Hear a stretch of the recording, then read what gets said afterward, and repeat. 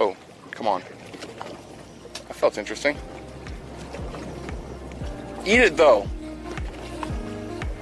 Just eat it. I'm gonna lock this drag up. It does look like something's kind of happening, doesn't it? There you go. Got him on. Got him on. Go. Go. We're under the boat.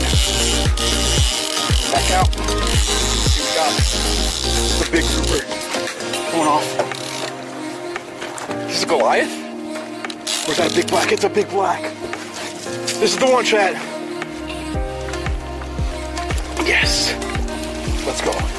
Let's go. Let's go. Let's go.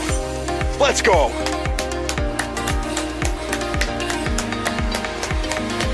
Let's go.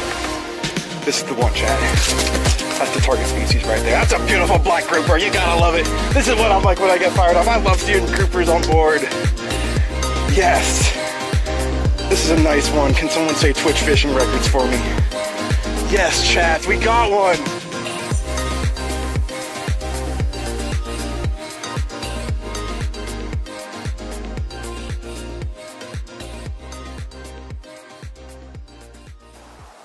So happy we got this guy yesterday. Fishing the reef edge, dropped a whole live grunt on heavy rod. Basically, as soon as we got the hit, all we had to do was winch it up from the bottom. And that's how it's got to be when you're grouper fishing, because they are strong. They do not play around. They will bring you down into the rocks and bust you off. So, really, really happy we got that one, people. It's hopefully going to be the first of many. Grouper season just opened on May 1st, so that's a really good one. I'm really happy about that. So, all right, here we go. Where do we start? I'm going to use both knives depending on what I'm doing on this one. It's a big fish, so I think I'll be able to skin it with one knife here. I might have to cut the fillet in half and then skin each side separately. You know what I mean? Yo, Dukers, how's it going? You need a sword like a katana. Alright, so for this one, I'm going to, instead of cutting down through like this, I feel like it's going to have big scales and thick skin. So I'm going to kind of do the same thing I usually do, and just cut it with my knife tip. And make myself a channel that I can cut through. Cutting like this, you don't really dull your knife so bad, because, you know, you're cutting the skin from the backside, which is soft. You're not cutting through the scales, you're kind of lifting them up. So our shallow cut all the way down through here. Again, you do not want to cut too deep through the body cavity, or else you're going to pop the guts. You could pop the intestines and get all types of duty all over your meat. And you don't like that. What else is happening here, people? Doing good, doing good. Alright, here we go. Same thing. Poker knife in there. I'm going to use this other knife. It seems like the tip might be sharper. Poker knife in there. Oh yeah, like butter. A shallow cut all the way around the fillet. Right now we're just outlining our fillet.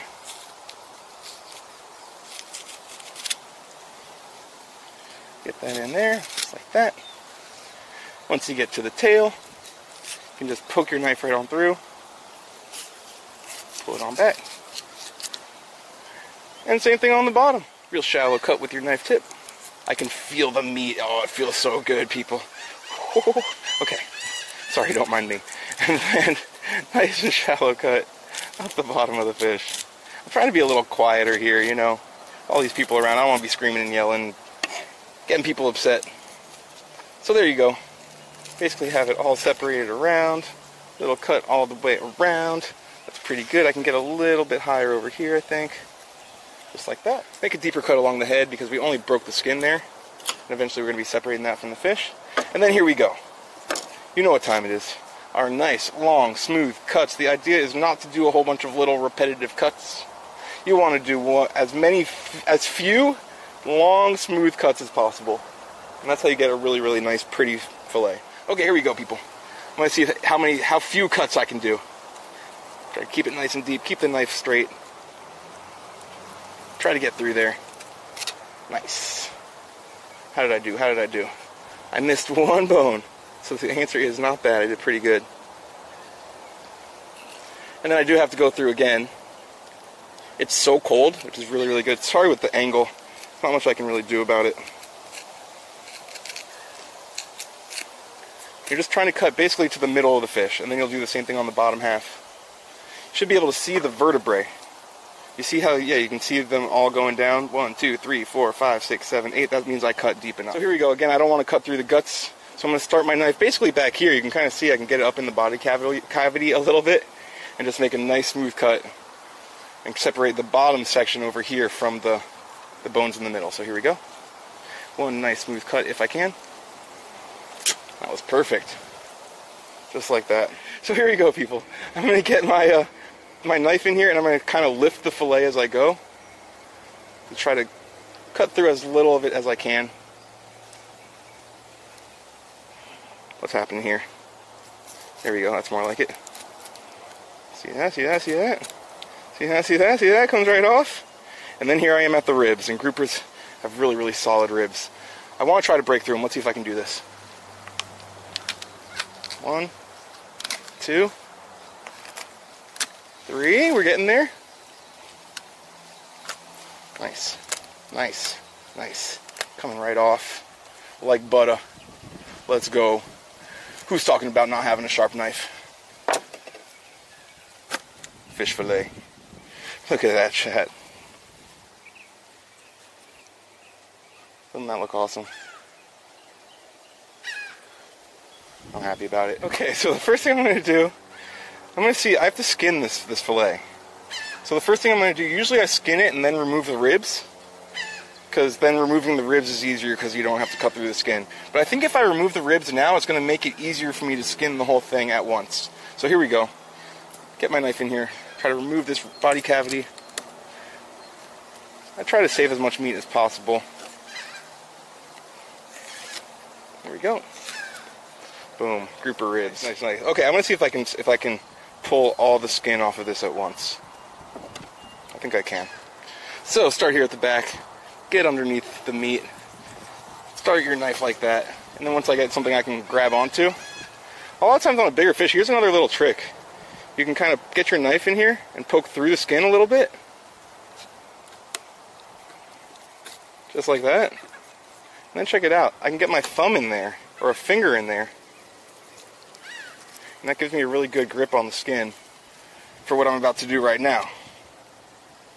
Alright, what I want to do is pull the skin against the knife blade. Kind of wobble it back and forth.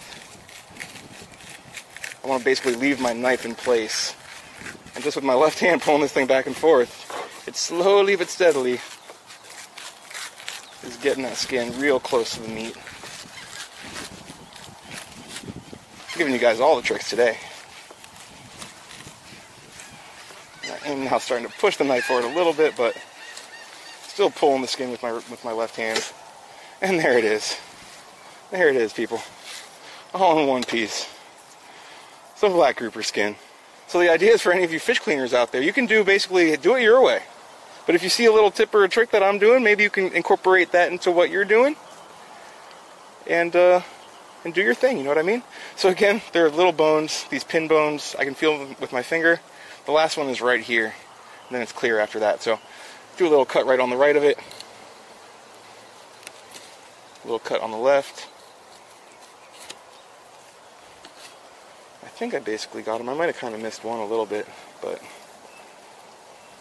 cut that piece out right there.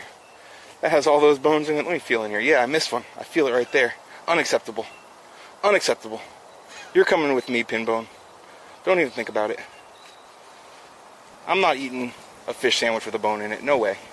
Never. This is our fully cleaned, 100% boneless grouper fillet. Very, very cool. Look at all this meat we got off of this thing. Flip it over, see what the other side looks like. Beautiful. Beautiful. Ready to be cooked up any way you want. You could grill it, you could bake it, you could fry it if you wanted to. Although, why would you fry something so delicious and fresh? You could eat it as ceviche. You could make sandwiches, you could make tacos, you can slap it on rice, you can slap it on a salad. What else is happening, everybody? Sorry if I'm missing anything here.